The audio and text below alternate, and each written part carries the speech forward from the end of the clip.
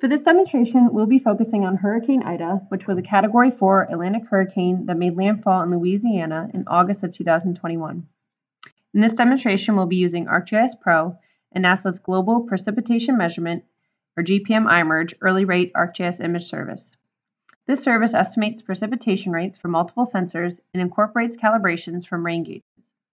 Data is available at 30-minute intervals and spans all the way from the year 2000 to present day. It also provides global coverage, which we'll see in a moment. The first step is to obtain the service endpoint at a content item page available on the GIS portal or NASA's ArcGIS Online. From here, you can choose to open in a tool of your choice or simply copy the URL to enter the endpoint into your tool. Within ArcGIS Pro, we'll go to Add Data, Data from Path, and copy that same URL to add the ArcGIS Image Service to our map. Here you can see it already displayed, covering the globe, and the first thing we want to do is jump to our area of interest, which for Hurricane Ida was the Gulf of Mexico. We'll also want to adjust the appearance of the data, which currently has a processing template applied. We're going to remove that processing template to look at the raw data values. You'll notice that this will adjust the symbology, and it may make the data hard to see, but when we look at a specific date and time, we'll apply the dynamic range adjustment, and you'll be able to visualize the hurricane. Within the Properties tab, we want to tell the service to only be looking at a specific date. In this case, it'll be August 30th, 2021, when Hurricane Ida makes landfall in the state of Louisiana. For here, you can also implement a range of dates and look at the data as it flows through the hurricane path. But for here, this particular instance, we're just looking at August 30th.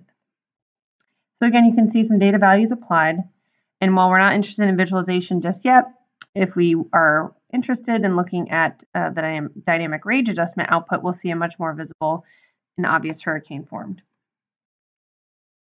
The first thing we'll want to do is convert the units from the ArcGIS Image Service from millimeters per hour to inches per hour. The current service uses millimeters per hour, but in this case, we're going to employ the Raster function unit conversion to adjust the service output from millimeters to inches. When we click this, we'll create a new layer, which will appear on the map. For validation, we'll want to do a quick check to make sure that the conversion units are correct. So by using the identification tool in the pop-up window, we'll do a quick comparison of the 1.5 inches compared to the GPM original service of 38.79 millimeters. The next thing we'll want to do is extract data that represents a certain threshold. So in this case, we'll want to weed out any data values that did not meet a certain threshold. In this case, we'll look at a half an inch per hour rate. We'll use the Extract by Attribution tool and input our converted units service and apply a clause where the values are greater than or equal to 0.5. This will create another output with just the extracted data. Here you'll see that I went ahead and adjusted the symbology. Users can do this as well very easily. In this instance, I just used the precipitation color scheme with the default symbology within ArcGIS Pro. You'll notice that you can also change the stretch type and adjust the statistics and masks as needed. The next thing we want to do is just look at our area of interest. Because this is a global service, you'll see other values around the world. But we're, again, only focused on Hurricane Ida in the state of Louisiana. So the next thing we'll want to do is employ another raster function, this time a clip, to only look at data within our map extent. So we'll use our extracted service, and we'll clip anything that's not currently within our map extent. One important note here is within the General tab, we want to make sure that our output pixel type matches the service.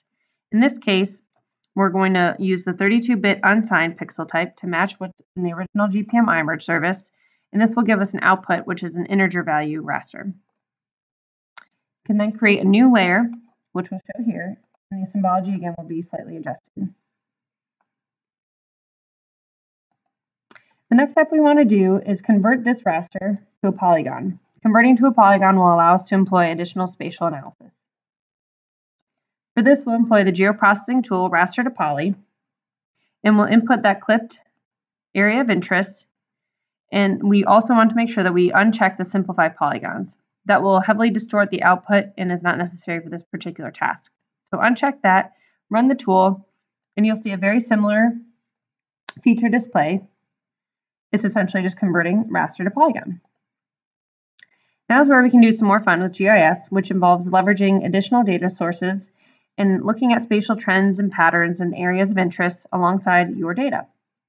So in this particular incident, we're going to connect to the Living Atlas, which is a global repository of GIS-ready content, and we're going to search for bridges to find and bring in the National Bridge Inventory feature service. When that displays on the map, you'll see that there are hundreds of millions of points. Too many to begin with. And again, we really only want to look at our particular area of interest where we're experiencing a forecasted high rainfall. So in this instance, we're going to use the Select by Location tool. And we're going to look at any national bridge inventory features that are within our polygon. Using this tool, we'll now only be looking at specific bridges or critical infrastructure that might be impacted by heavy rainfall.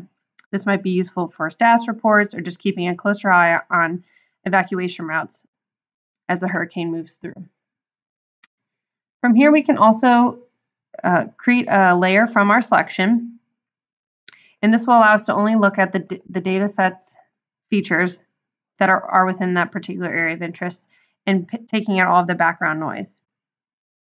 From here, we can use that and look at anything that we're interested in regarding the status or ownership or anything else to run additional analysis for this particular event.